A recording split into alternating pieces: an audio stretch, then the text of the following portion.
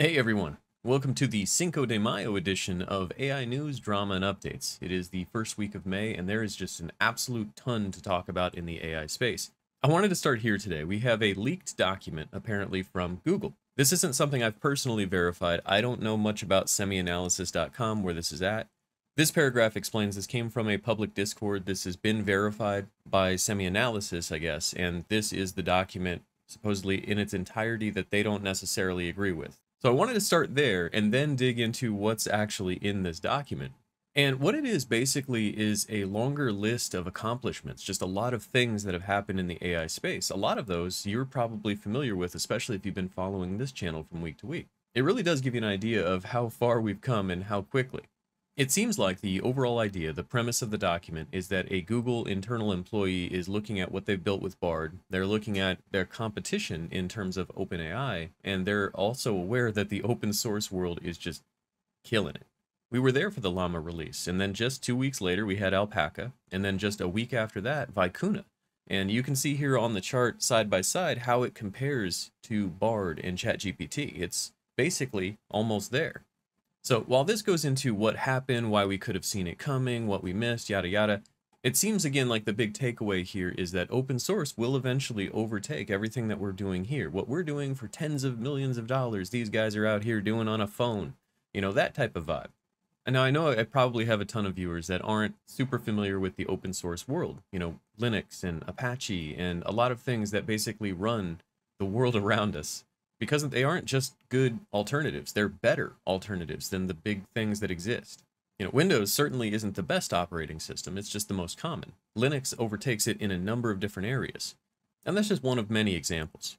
And of course, I think the other big takeaway here is that Google seems really hyper-focused on OpenAI being the competition, which it is, but it's not the only competition. And it seems like here, at least there's some sentiment that OpenAI is probably also going to be overtaken eventually by this open source world as well. And also on the topic of time in the future, the godfather of AI has apparently left Google amid ethical concerns. Now, I will say this is a big story, and I saw it covered in a lot of different ways by a lot of different media companies. It seems like a lot of different media companies had a very different take on it. I did want to show you that this ex-VP of Google, he's gone to Twitter to maybe clarify a couple of things. You know, this one is a good example. Canada's AI pioneer Geoffrey Hinton says AI could wipe out humans. In the meantime, there's money to be made. You know, Jeffrey has pointed out that a couple of these headlines have been very dishonest or misleading, kind of filling his mouth with words he didn't exactly say. But it seems like with Jeffrey's takeaway, AI leaves a lot of questions. There's a lot of unknowns, and if there's one thing that we are scared of is the unknown. I feel like it's human nature to try to control the things that we can't control, or at least to the best of our ability. So this is one thing that is going to leave a lot of questions, and it's going to certainly raise some flags with a lot of people. But I do want to address, as someone who myself saw the internet kind of grow up, saw computers become more commonplace, and saw the world change, not necessarily collapse. Not only can I tell you for sure that there were a lot of concerns about computers replacing people or internet, but that this guy should know that. And I think at this point in time, it's harder to say that the technological revolution shouldn't have happened. Did the economy collapse? Maybe a little bit, but you know what? Capitalism bounced back, and a lot of people ended up fully employed. In fact, we have less unemployment now than ever before, right? So I keep seeing headlines with fear-mongering stuff about AI eliminating jobs.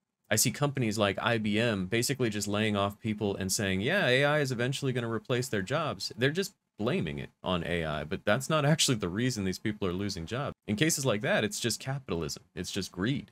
Now, he did make it clear on Twitter that Google wasn't doing anything that he felt was unethical. So I did want to make that clear here, just in case that was a takeaway that anyone did have.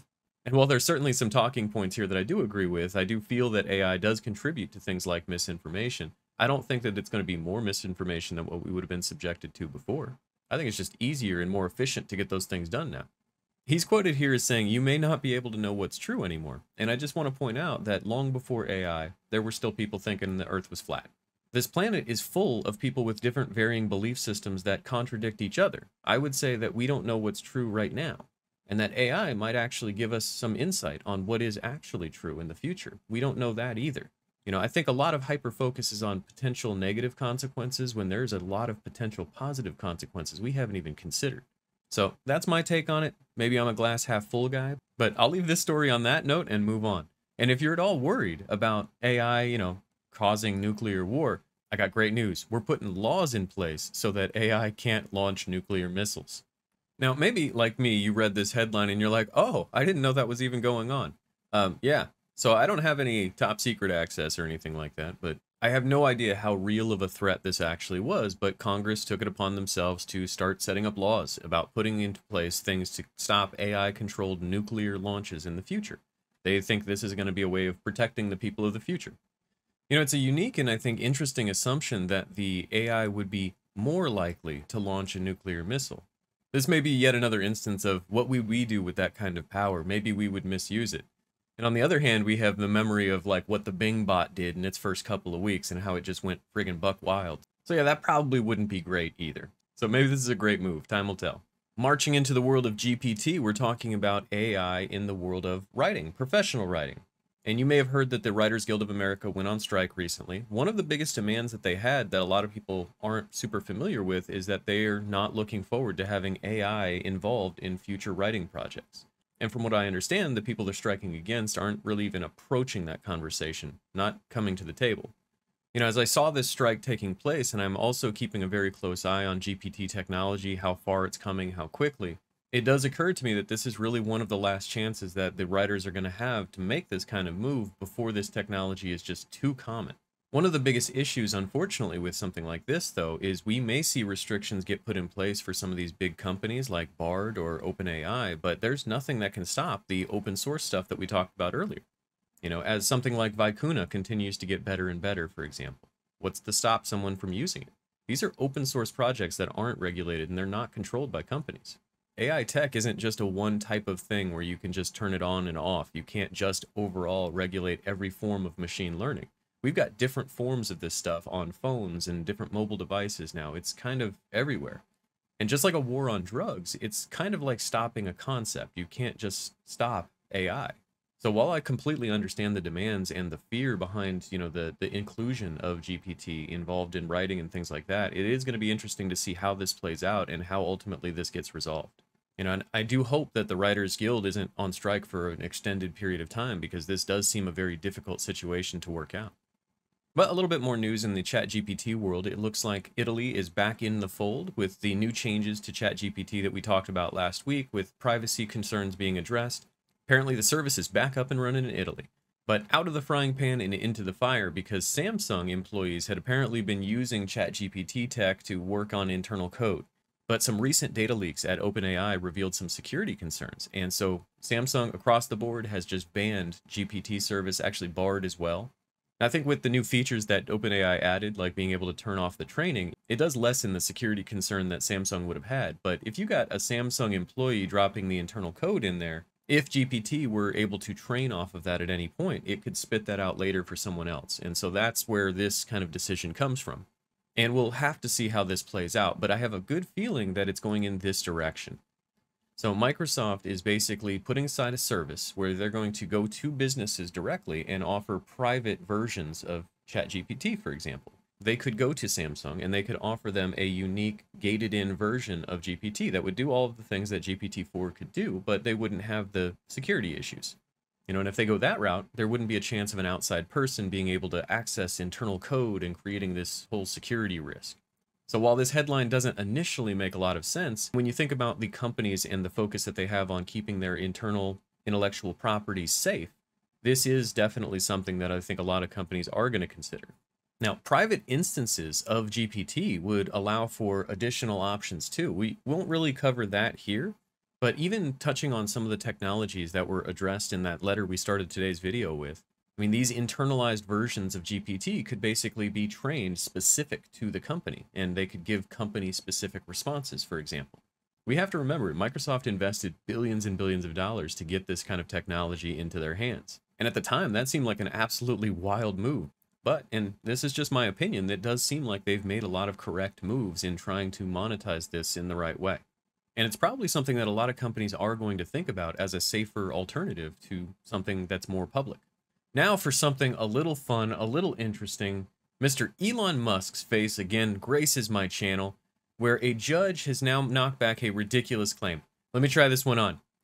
I can't remember, Your Honor. It might have been a deep fake. According to this article, that is the defense that Elon and his lawyers are going for in this Tesla crash autopilot AI issue. Yeah, Elon Musk is probably one of the only people on the planet that has a website dedicated to stuff that he said that will never come true or hasn't come true just yet. But this case, this lawsuit, and more importantly, this defense may be something that we start to see more of. You know, there is something to the idea that deepfakes can be used, and we're going to start seeing more of them. That is going to be a more common defense than we've seen it ever previously before. Now, obviously, and hopefully in this case, it gets seen right through. But in the cases where it's a real situation, that might be a very different story. The exact quote is right here. It says, Musk, like many public figures, is the subject of many deepfake videos and audio recordings that purport to show him saying and doing things that he never actually said or did. And yeah, deepfakes did exist, 6 years ago when this video was recorded, but it's still a very wild claim, and honestly, it just seems kind of desperate. As a really quick fun thing in the world of AI art, in case you missed it, there was a viral video of a beer commercial that is generated completely by AI.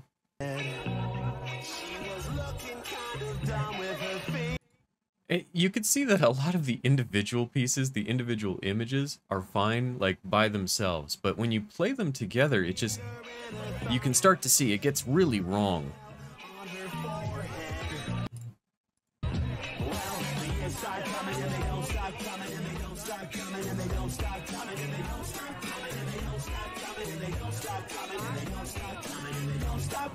So yeah, while writers are worried about their jobs, I think the people making commercials are still pretty secure for the time being.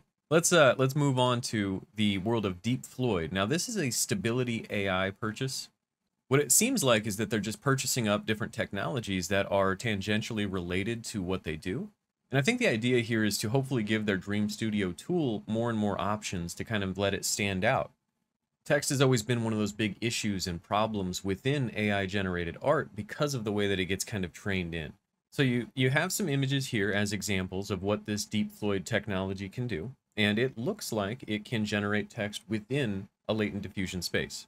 Now, these images look great. The problem is I don't know how many times we have to generate before we can get this level of quality. I don't know how much post-processing might have been done. So it's hard for me to speak on this as if this is just going to happen every time. I don't pretend to fully understand every aspect of machine learning, but based on what I read, it seems like it uses a different series of steps to generate an image. So while it might be able to do text a little bit better, by itself it doesn't do as well with the graphic fidelity. And so maybe that's kind of the direction they're going for, combining that with Stable Diffusion XL to potentially create an even better graphic than what you might be used to seeing. And of course, if they can achieve that goal, we'll definitely be keeping an eye on that. More competition in this space is always a great thing. Now, here we have a newer headline. This is less than a day ago, so we probably haven't seen the fallout of this yet. But it looks like Blizzard has sought out a patent for an AI system to make art for its games. And once gamers get wind of this, I'm sure that there's going to be a lot of fallout. If you haven't heard already, apparently the developers of System Shock put out a screenshot that utilized Midjourney, and that put some gamers into enough of a hissy fit that they canceled their pre-orders. So we'll have to see if they do the same with a company like Blizzard. If you want my take on something like this, I think it's great. I really do. I think the only reason we're seeing this as a controversy is because this is art related and because of all of the people that have already been up in arms about AI art. But you ask these same gamers about how they feel about ChatGPT modifications where NPCs are able to communicate with them, holding on to context information. I don't think the issue here is machine learning being integrated. It's just that credit for art, artists, and developers. I think a lot of the anger comes from huge assumptions that are being made that may or may not even be true. You know, for example, if they think that this is going to replace artists, that may not even happen. Maybe the worlds they're going to design will be 10 to 15 times bigger because of how quickly and how much more efficiently they're able to get stuff done. If you go into a 3D modeling program, something like Blender or Maya, and you just decide to create a 3D model of like a house, go for it. You'll see how much work it actually is. And if you imagine how much time you could save through textures being generated or things of that nature, you'll start to see the advantage of this type of stuff within your workflow, not necessarily replacing you. And I think there's a lot of artists that do understand that, and people who aren't necessarily within the industry are the ones who are getting upset. And that brings us into talking about AI in the future. You know, Hugging Face and Big Code, which is something that I talked about ages ago, it feels like, they finally did release a model, which is a free code generating model. I did have a chance to play with this a little bit. It's called Star Coder, And you can use it directly on Hugging Face if you want to just chat with it, but you can also install it, I guess, as an extension, similar to GitHub and how Copilot works. While I honestly can't claim I know a ton about Big Code, I know that one of the founding principles behind everything they put together was ethics. And it looks here like they even have an option for developers to opt out, which is something, to my knowledge, I haven't seen outside of the AI art space. So very interesting, and if you're a coder, probably very much worth checking out. Wanted to talk briefly about the headline, not so much the content of this particular article. And this seems to be really just reinforcing the sentiment that I continue to have for Microsoft, which is they're just putting everything, their entire future of their company seems to be in the hands of generative AI. Which, if I'm being honest, I'm a little bit more assured by, because it seems like the government is now getting hyper involved, with VP Harris actually meeting with Google, Microsoft, OpenAI, and talking with them about the moral responsibilities behind these safeguards and things like that. According to her statement, private firms have an ethical, moral, and legal responsibility to make their products safe and secure. But I say all that to say that this was immediately before the Biden administration invested $140 million to launch 7 new national AI research institutes. So it would seem like this meeting was about safety and it was about security, but it was also about funding these AI research institutes and getting commitment from each of those companies that they were going to play their part in this upcoming role. They're going to have a public evaluation of AI systems. And also, I think they're trying to draft policies for federal employees dealing with AI, that kind of stuff. You can see the list of companies here: Anthropic, Google, Hugging Face, Microsoft, NVIDIA, OpenAI, and Stability AI, to participate in this DEFCON 31 evaluation. I felt like ages ago when we talked about this AI Bill of Rights in October. And while I could see this applying to companies, registered business owners, and things like that, it leaves a lot of questions for those of us who are training things on our own. And it's an interesting thing to have these talks here and now while we're seeing the open source alternatives do such amazing things. The names of those companies, the CEOs of those companies, they don't control the future of AI. We do. The people in the open source world, the people who are building models, the people actually making use of this technology will be the ones to set the tone for how it gets used in the future. So yeah, a lot of food for thought this week, and a lot of great links in the description below. I know a lot of the stories this week might be politicized or controversial, so hopefully it doesn't get too wild in the comments, but I look forward to seeing your input. Your likes, dislikes, all that stuff always helps with the YouTube algorithm, so I always appreciate the interaction, you guys. And I will definitely see you next Friday if I don't see you with another video first. So I appreciate your time with me here today, and as always, thanks for watching.